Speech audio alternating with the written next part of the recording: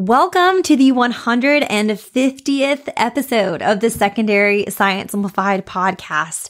I can't believe we're here. I mean, when this started, I was like, I'm going to give it a year and just kind of see what happens. And it's turned into being one of my favorite things. I feel like I can communicate with y'all and answer questions better orally in this capacity than I can in a written format and all of that. So I'm super grateful for all of y'all who have tuned in over these past 150 episodes and listened. It really is such an encouragement to me. So I'm really grateful for each of you. So if you've been around here from the beginning, you know that every about 50 episodes, I like to celebrate by doing kind of like an Ask Me Anything themed episode. So like a Dear Abby situation, if you will. If you are a millennial like me, then you'll get that reference. So you all sent in so many questions and they were so great. And I want to be sure to do each question justice. So I'm actually going to divide this episode into two parts. So we'll do part 1 this week and part 2 next week. So if your question that you submitted isn't answered this week, stay tuned. I promise it will get answered next week. So all of these questions came through emails you all sent me when I reached out asking for questions and also on Instagram. So that's kind of how I collected them. So without further ado, let's just dive into this Ask Me Anything kind of smorgasbord episode. This is Secondary Science Simplified, a podcast for secondary science teachers who want to engage their students and simplify their lives. I'm Rebecca Joyner from It's Not Rocket Science. As a high school science teacher turned curriculum writer, I am passionate about helping other science teachers love their jobs, serve their students, and do it all in only 40 hours a week. Are you ready to rock the time you spend in your classroom and actually have a life outside of it? You are in the right place, teacher friend. Let's get to today's episode.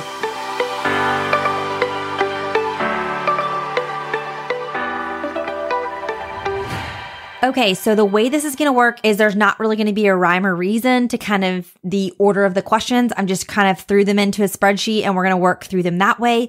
I will say that there were about 3 questions that were a little bit more personal, less like teaching related. And so I'm going to do one of those at the end of today's episode and then the other 2 at the end of next week's episode. So if you're not into that, don't worry. That's kind of towards the end. We'll kind of get to that eventually. Also, I try to do the more general questions that would apply to the most people in the beginning. And then the ones where people sent me really specific situations you wanted help with are kind of in the middle. So that's the general framework, but it is pretty random. So just stick with me and hopefully there'll be some good stuff in here that's helpful for you too. The first couple of questions were related to coworker and admin expectations. So somebody asked, how do you handle other people in your department half bleeping? Not going to say the word because I want to keep this from explicit, but y'all know what I'm saying here. Half doing it, half doing their jobs and not following NJSS alignment other than tattling on them. So how do you handle people in your department not doing what they should be doing? And kind of a related question I felt like was another person asked, how do you get your PLC, your professional learning community, on the same page as admin? I have a lot of thoughts, and I think even though these are 2 distinct questions, my answers to them overlap. So the first thing I want to say is you need to get really, really clear on what the actual expectations are from admin. Even this concept of NGSS alignment. There are so many schools that are NGSS schools that are doing this very, very differently. You know, there are some schools that are really committed to the 3-dimensional nature of NGSS. Others are simply just using the DCIs from NGSS as their state standards and saying they're in NGSS schools. Others are full send, like you're on a 3-course integrated science schedule. You're doing storylines, like you're doing the most. Even if like we're just talking about NGSS here specifically, like there's so much though that needs to be clarified. I've also found that most admin that I've worked with at least have no clue what really NGSS is or what it entails. I will never forget sitting under an administration, y'all, that kept using the term PBL. And sometimes they were referring to problem-based learning. Other times they were referring to project-based learning.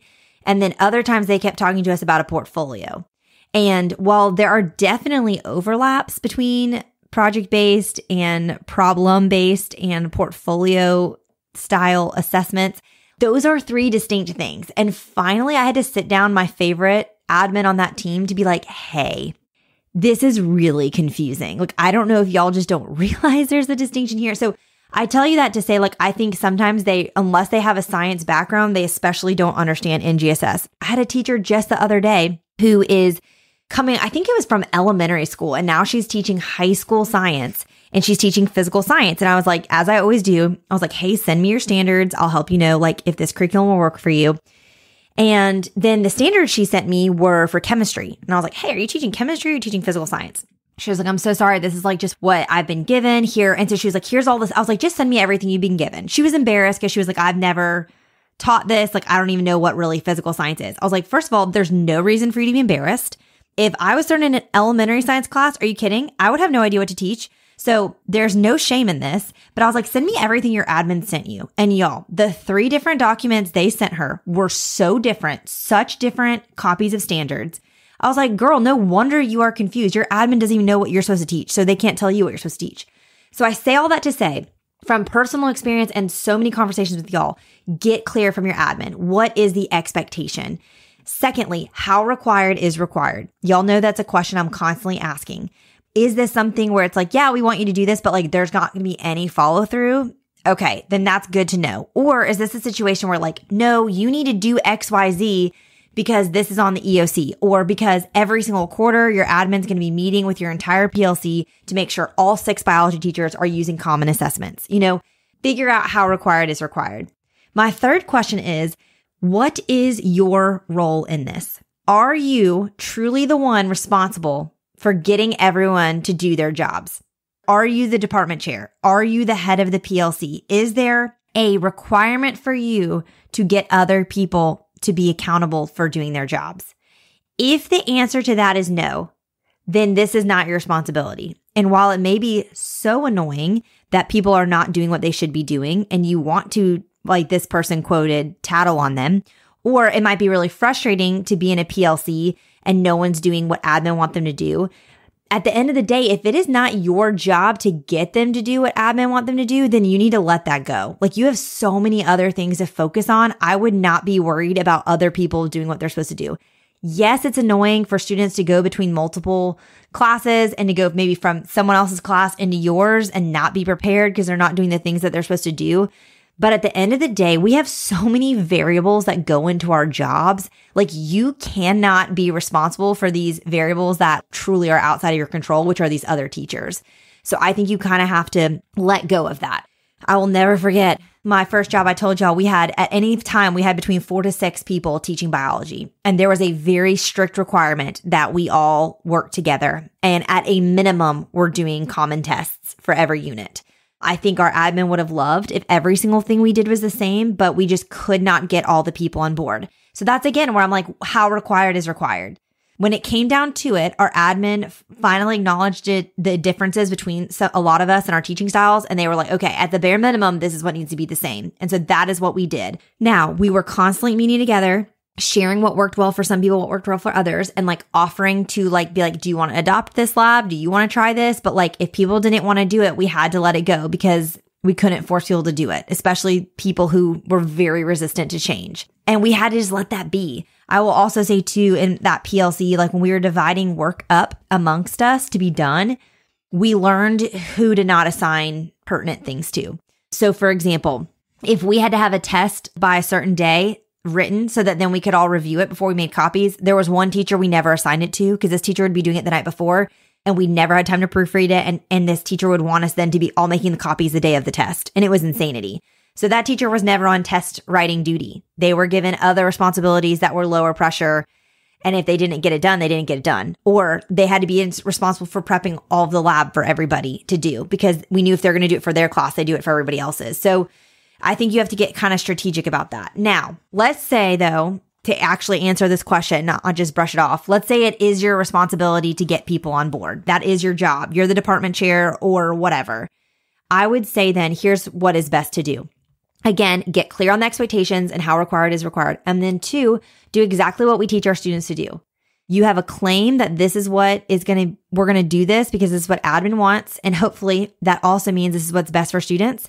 We're going to back that up with evidence and reasoning. So to get people on board, to help them understand why this is going to be good for students, we're going to prove to them how it has benefited students. So you're going to need to move forward first. I do believe with any changes, any initiatives, when there's a group involved, one person has to move first and go first and kind of go out there and take the risk and make the change and then circle back and provide the evidence of how it's benefited your students.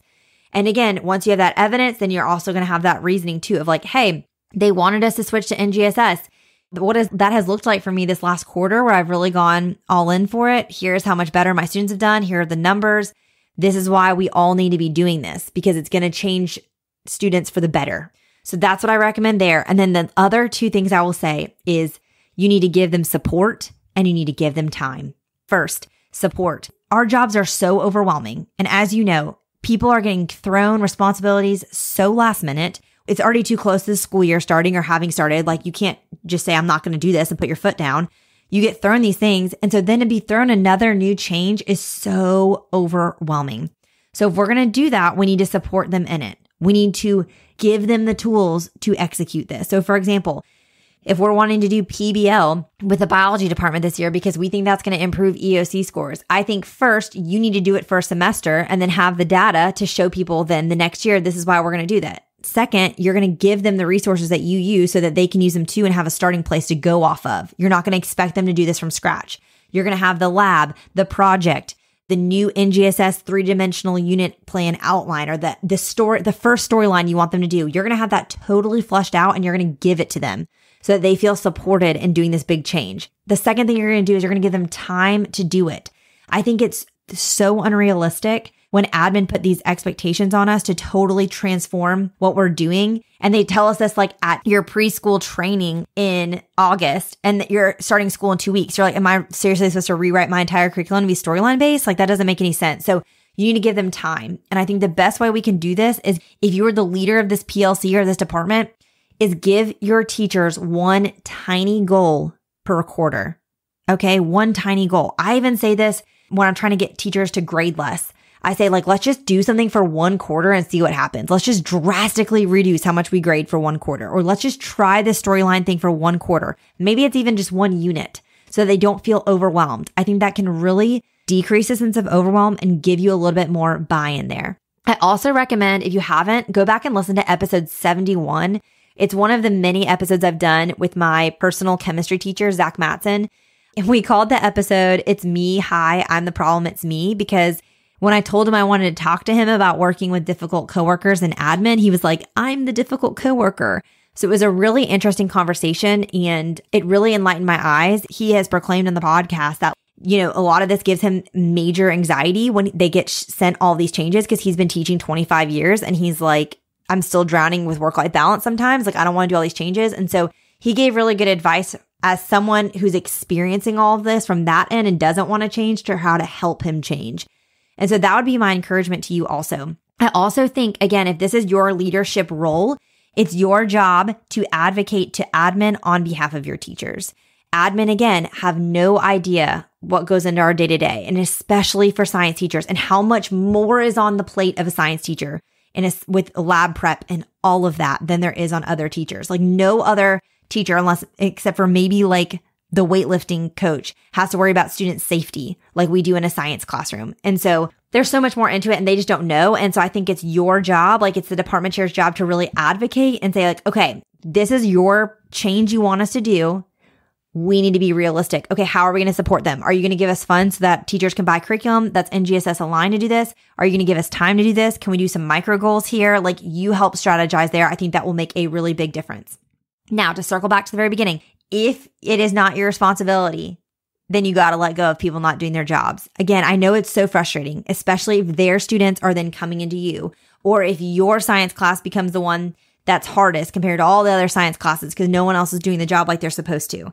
I totally get that. I think you can hopefully win people over time, again, with the same points of evidence and reasoning to back it up and helping support people. But I just think you need to let go of that responsibility. Also, I think there's a difference if you are the department chair and it's your job to report to admin. I think there's a difference between tattling and, giving realistic updates on how it's going. Like, hey, there's some resistance here. Is there a way that I can partner with you, admin? Can you offer us some more opportunities for support here so I can help bring this teacher along and bring them up to snuff type thing.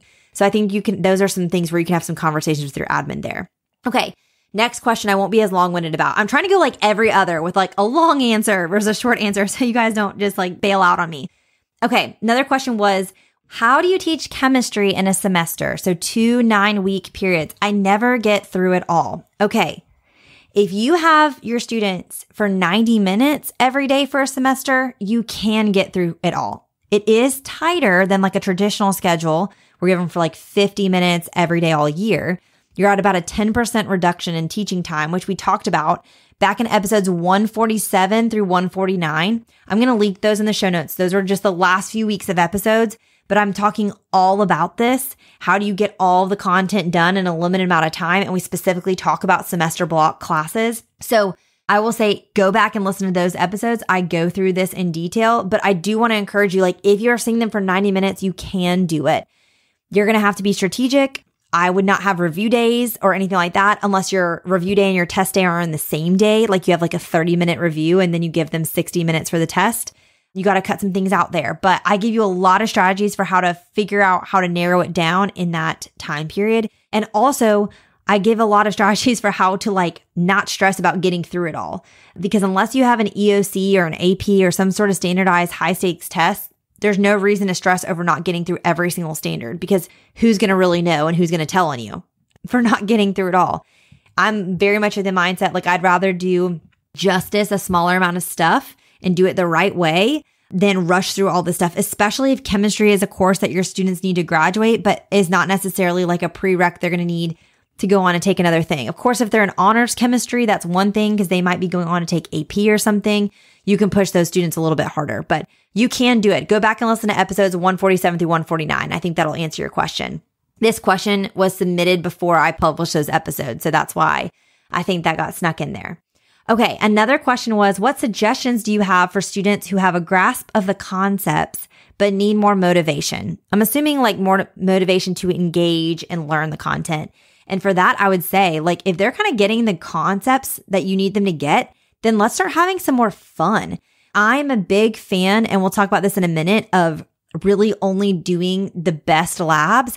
But if you're finding that you have the time because they're getting the content, you're not having to do as much remediation to add in extra stuff, like go for it. More explorative things, more inquiry, more opportunities for students to research something that they're interested in that's related to the content. I know, especially when I taught biology and then with anatomy stuff too, like students love researching disorders and diseases and like ways that the body can mess up. They loved my genetic disorder research project in biology. Those are things that really, really intrigue them. We're in an age of like students listening to, true crime podcasts, like while they fall asleep. Like our kids are into this kind of stuff. And so I think giving them opportunities to do that is really, really helpful. I think your physics students, there's some really cool engineering connections you can give them. But I think building in more student choice can help with motivation there. And that's one reason why I love projects, because it leaves it a little bit more open-ended as opposed to oftentimes a lab and stuff where we're kind of moving them towards one direction. So I would add in more of that. Now that kind of leads into the next question, which is, I would like help with finding low-level but engaging labs to share with my 10th grade biology students for every unit. So the first thing I will say for this is you need to do the lab audit. This is a free resource I have. I'm going to link it in the show notes. It's at itsnorocketscienceclassroom.com/labs. It's one of my favorite things I ever created, honestly. It goes along with an old podcast episode, but essentially I'm walking you through an audit process of the labs that you do have and helping you figure out which are the best ones to keep and which ones you need to replace. Now, I'm a big, big fan of less labs, but better. So focus on doing one really, really good lab for each unit. And then if you have time to add in more, that's great too. I think one of the things with lower level students is not that you need easier labs, it's that you need more time.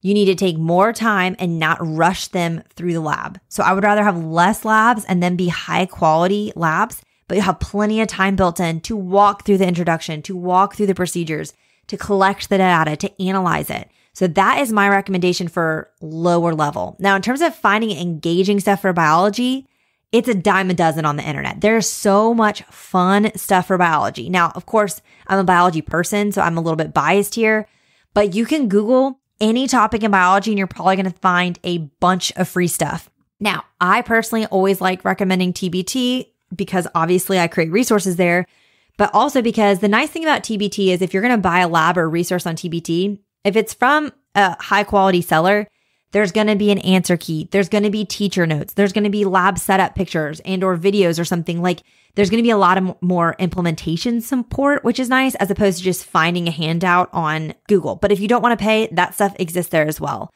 Now, for some suggestions for you, I'm going to recommend one per unit for the way I structure the units. So if this is helpful for you, you don't have to. But my first unit is biology basics, and I cover macromolecules in that because I think it's the most important topic of all of biology. And I like to cover it very first so that we bring it up in every other unit. And so my murder and a meal lab, it's free in my TBT store. I will link it here too. It's great because it has a bunch of lab skills in it and it's just really fun. Like kids love it. So I'm going to link that. That is a freebie and I think that's a great one to do and it's very engaging. In my cells unit, I really recommend the gummy bear osmosis lab. I don't have that one available a la carte, but that's like kind of a popular lab. So if you just Google gummy bear osmosis lab, I guarantee you'll find someone's iteration of it and it's good enough that you can use that. It won't have the answer key and implementation instructions like mine does in my cells unit, but it's still really good. For energy flow, I have this really large unit called energy flow and it kind of has two parts. One is introducing them to enzymes and ATP and kind of like the background of those biochemical reactions that they need. And then the second part is the biochemical reactions with photosynthesis and cellular respiration. And they're linked together by talking about food chains and food webs because I like to put the macro with the micro. So in the first part of this unit, I have a lab that's like a simulating a chemical reaction and it helps students understand enzymes so well. And it's such simple materials. And then I also have a photosynthesis relay activity that's not traditionally a lab, but it's this like whole class simulation activity. And they do this relay and it's just extremely fun. And your students will understand photosynthesis so much better. And that is one that has worked with such a variety of level of students. So highly recommend. For genetics, I don't have a traditional lab here, but I have this scavenger hunt for protein synthesis. And I found it was so helpful, especially for my low level students, just to practice transcribing and translating over and over, but in a way that was fun. In heredity, I mentioned earlier my genetic disorder research project. Again, not a lab, but it is a crowd favorite every year.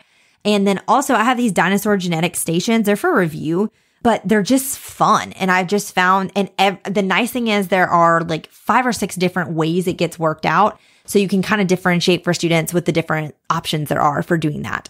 In evolution, my natural selection lab is, again, it's kind of another one that's like a standard lab that a lot of people do, but I love it. I love how I have it written up. I love the questions. It helps them really understand and you kind of always get great data from it. It's just, that's where I think it's such a great lab for any level because it's just like a tried and true. You're going to get excellent data from it.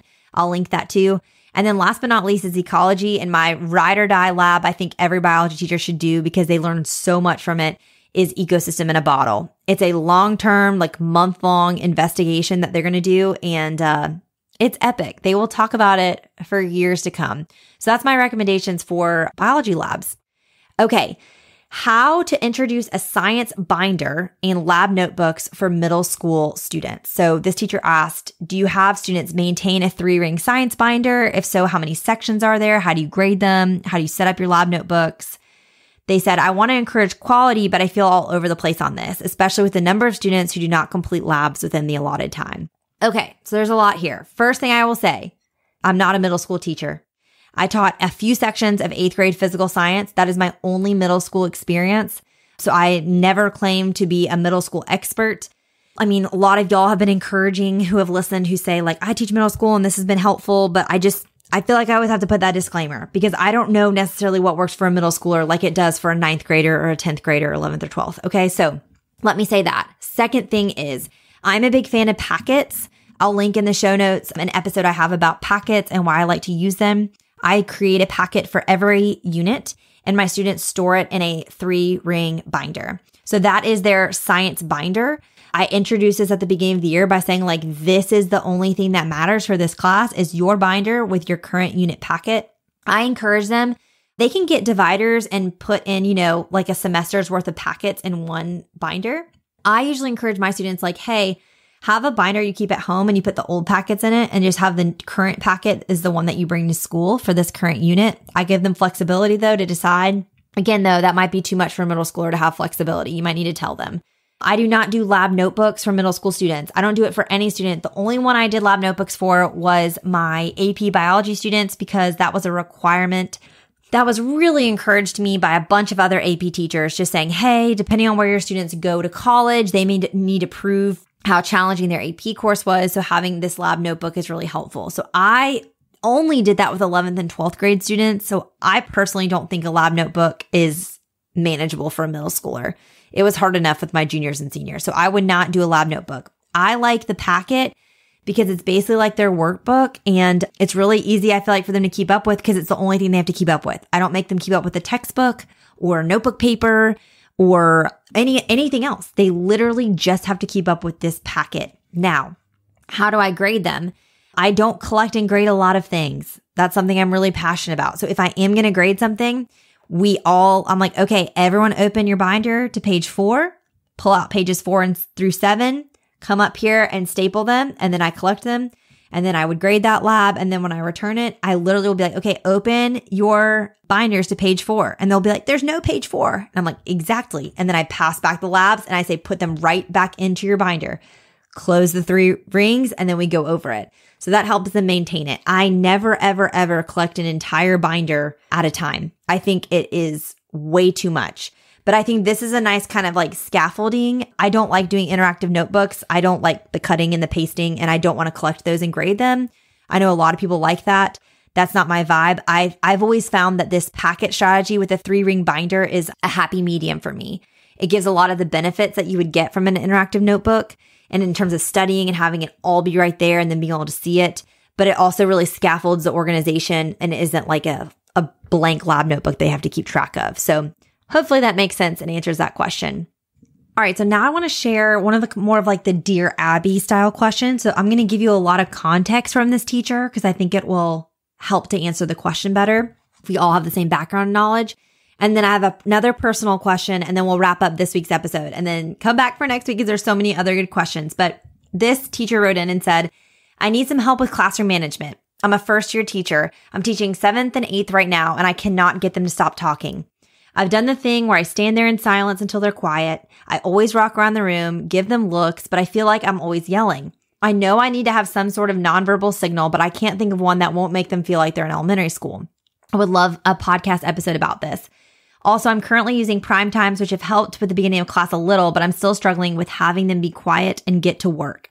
And so I guess my question is, can you share more classroom management strategies, please? So like I just said, I'm not a middle school teacher, so take everything I say with a grain of salt, but I do have experience with 8th graders, and I get it. Y'all, if you haven't taught both a middle school level class, even just 8th grade and 9th grade, y'all, there is like such a distinct difference between an 8th grader and a 9th grader. And I'm not just talking about that the boys grow 7 inches over the summer and their voices like drop 2 octaves. That is a outrageous change that happens between that. It was so crazy teaching 8th grade physical science and 9th grade biology and then seeing the transition of the students, like night and day different, but they really are so much rowdier. So the first thing I want to encourage you with, even not being able to say that I'm like a middle school teacher, is like, I want to affirm you that they do talk so much. I'm not saying high schoolers aren't talkers, but they are just not as hyper as middle schoolers. I also think middle schoolers, they're still a little bit more children. And I know that like they're growing up way faster now than they used to, but they are still children in that they're just still so much more excitable and like hyper than I feel like high schoolers are. So I first want to say, like, don't take that personally. I just think that's the age group that you are in. The second thing I'll say is I have a 4-part series I did last year on classroom management where I kind of deep dove, into this. Episodes 90, 91, 92, and 93. So I'm going to link those in the show notes. I highly recommend listening to those if you're looking for any sort of classroom management support. Now, I think this is where it's going to be hard, but you are going to have to set the tone. You need to draw a hard line in the sand and you need to hold that line. You need to decide what is allowed and what is not allowed. And the hard thing is, at this point, you're probably 2 or 3 months into the school year. So you maybe let some things happen that you don't want to happen, and you're going to have to retrain them. And it is not going to be easy, but you can do it. And so that's where I think the routines and procedures episode, again, I'll link that, is so critical. You need to decide what you want the routine or procedure to be. So for example, I do not let my students talk during prime times, period. So if they start talking, they get one warning that reminds them of the expectation. That is, we do not talk during prime times. And I remind them of the consequence. If you speak during prime time, I'm assuming that you're using your neighbor. And that's a big no-no. I always tell them you can use your notes. You may not use your neighbor. And so the punishment in my classes, if they're talking during prime time, it is immediately they have to put their notes away. The whole class. One person brings the whole group down. I really feel like, especially at this younger age, they are very influenced by peer pressure. And I don't think that's necessarily a bad thing. So if like 2 kids are still talking, I say, okay, everyone has to put their stuff away. This is now like basically a quiz, that they're a pop quiz because they don't get to use their notes. That really gets them to quiet down. I think you have to just also decide, like, you will not yell, period. You will stand there in silence. You will ring your bell, whatever. I love having a bell at the front of the room that I ding. And then if I have to ding it twice to get them to be quiet, I take a board point. I think your students would really benefit from board points. This is a whole classroom management strategy I learned from another teacher, a much better teacher than me. And I have episode I just did about this, episode 143. It's my top 5 favorite teacher hacks. Board points is in there. I would listen to that episode. I think you need to implement board points. I think that would be really helpful. Now, if your students aren't motivated by extra credit like mine were, I give a lot of ideas for other things that the board points could be used towards. So maybe it's like a catch-up day where they get a free day at the end of the unit that they get to catch up on their work in. Or maybe it's a movie day. Or maybe it's you're going to bring in brownies day or have a Starbucks day where you get a couple of, you probably can't do coffee in middle school. This just shows like, I don't know what you're allowed to do with the 7th grader. Some of y'all listening, you middle school teachers are like, she doesn't get it. And you're right. I don't. But these are things I did in high school. So maybe some of them will translate, but finding a reward that will motivate them. And then the board points, I think, is really, really effective. Again, it's like so simple, but it's something about it being on the board. They can all see it. They all respond to the peer pressure. It just works really well. So I highly recommend that. The other thing I'll say too is if like you want more support on classroom management, I have a bunch of virtual professional development courses, but I have one that's my culture one. And yes, it's about classroom management, but it's also just about everything that goes into the culture of your classroom, your physical space, writing those procedures, all of that jazz, how to be proactive about whole classroom management. I'll link it in the show notes if you want to check it out. But I think that could be something that would be really helpful for you. Because I don't know about you, but I did not have a single course on classroom management in my teacher training. So I get that if you were a first year teacher and you were like, this is overwhelming. The last thing I want to say to you, if you're listening, the person who submitted this question, is I just hope you're encouraged that no class is ever too far gone. You can absolutely retrain any class. You're just going to have to really tighten up and toe the line. And I think, and you'll kind of start and test out what punishments work. If it's now like, okay, this lab, we just don't get to do this lab anymore that we were going to do today because y'all can't stop blabbing, I also think building in time for them to share is really helpful. I have talked about this before. Zach Matson, again, I'm mentioning him again, but he had, after we'd kind of go over our starter or homework or whatever, so after you go over your prime time, you could set a timer for 2 minutes and say, okay, any news of interest, anything y'all need to get off your chest, let them share it. Or you could do that at the end of class, even better. The last few minutes of class every day, if we get through everything, this is where you're going to be able to share and talk or whatever, and give them that space. Let them do some partner work. Let them work in small groups. So they're getting to have those chatty outlets. And then you can take those away if they're chatting when they're not supposed to be chatting. I think that's really effective too. But get really, really zoomed in on what your expectations are. Clearly communicate those, consistently reinforce those. And you're going to have to do that more and more the younger the students are, I think. So that's what I would do if I was you. Okay, to wrap this one up, I'm going to answer a personal question, and then I'll see y'all back next week for the other half of the questions you had.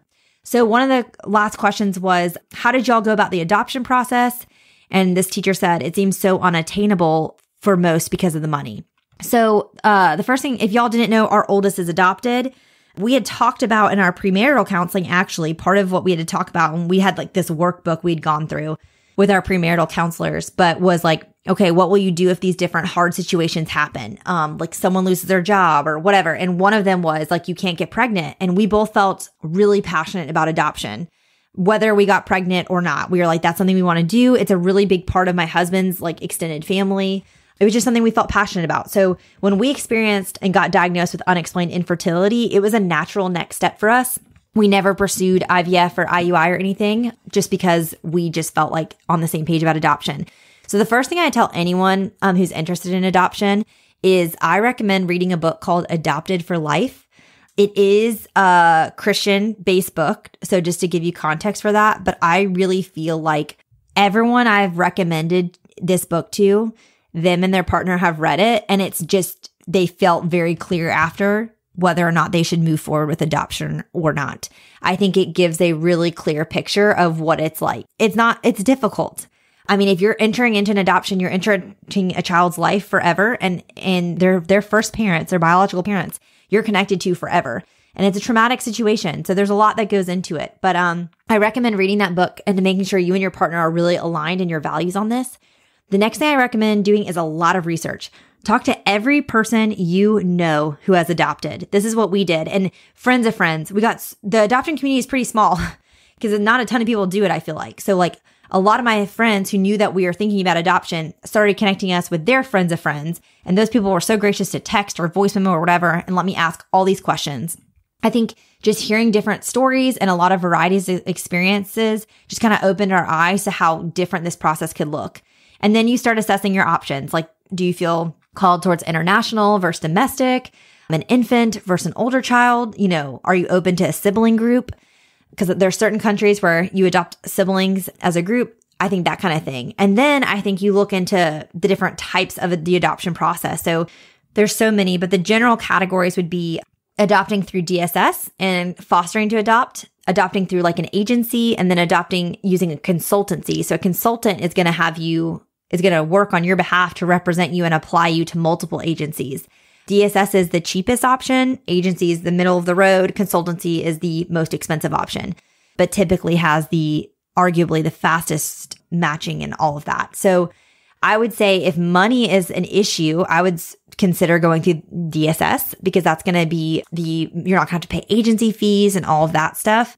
I will say though, from multiple people we've talked to that have adopted through that, I think the hard thing is if you're going to be in a foster situation, even if it is foster to adopt, the goal of fostering is reunification. And so I think your heart really needs to be in the right place, that you are there for this child's bio parents to get healthy enough and the environment to be safe enough that this child can return to them. And if and only if that doesn't work out, you are willing to step in and parent for life. I think we didn't feel like we were had the emotional fortitude, honestly, to handle that at the ages we were when we adopted our oldest. I think at this age and stage of life, I could handle that and I could root for those bio parents.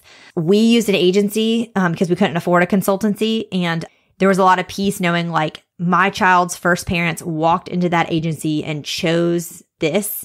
The government didn't tell them they had to do it. No one told them they had to. They chose this and they chose us. And that gave a lot of peace there. Also researching open versus closed adoptions. The norm now is open, and I'm really passionate about that. I think it's really open is hardest for the adoptive parents and best for the adopted child. But I think if you're only willing to adopt if it's closed, I think that is a sign that maybe it's not the right decision for you. And it's something to just take more time considering. So, gosh, this is going to get long-winded. I try to make this short. But the main thing I wanted to say is I would never not adopt because of money. There are so many grants, y'all, that you can apply for to get things covered. Also, there are so many people that want to help financially with adoptions. I guarantee if you make that GoFundMe or whatever on that Facebook page, you will get support. I cannot tell you the people who came out of the woodworks and supported us financially. I actually started my TBT store as one of the motivations was to pay for our adoption. And that was a huge part of it. And so people still wanted to donate to us. And so we had them donate different things that we needed. But people were asking to give us money towards the adoption because I think a lot of people love adoption and are passionate about it, but don't feel like they have the capacity to do it. And so they love being able to put their money towards helping others do it. And so I would not let the money keep you from doing this, truly. And especially like our agency, it was all in stages. Like you didn't pay all the money up front. You paid like a little bit here. And then when you get to the next phase, once you get to the home study, you pay a little bit there. And then once the home study is done, you pay a little bit more. And like there were all these different pieces to it. So I've like love that you're interested. I feel like if you're interested, you move forward with research and you just trust that the money will be provided, because I really have never known someone who was adopted that it hasn't, because people will show up and show out for that. Myself included. That's something my husband and I, part of our money every year goes towards helping other people adopt, because we're really passionate about that. And so many people helped us when we were younger and I was teaching and, and he was on Young Life staff. And so he worked in full-time ministry and we didn't have the money for adoption, and now we have the ability to help others. So what goes around comes around. And I just think don't let money be an option. So I hope that helps. That was more long-winded than I intended. Sorry to Sarah, my editor. I'm grateful for your help. And thank you to all who have listened to this episode. I hope you enjoyed hearing the answers to all those questions that people submitted. I hope you come back next week and listen to the other half of the episode. So many great questions. Again, there was no rhyme or reason between how I divided them up between the two episodes. So be sure to come back. There's some great stuff covered in the next episode. And I mentioned a ton of links. So be sure to check out the show notes at itsnotRocketScienceClassroom.com/episode 150 and leave a review if you have been around this podcast since the very first Ask Me Anything episode at episode 50. If you were here for that one, leave me a review if you haven't already. I would love to hear from you longtime listeners of the podcast. All right, teacher friends, that wraps up today's episode. If you're looking for an easy way to start simplifying your life as a secondary science teacher, head to itsnotrocketscienceclassroom.com/challenge to grab your classroom reset challenge. And guess what? It's totally free. Thanks so much for tuning in, and I'll see you here next week. Until then, I'll be rooting for you, teacher friend.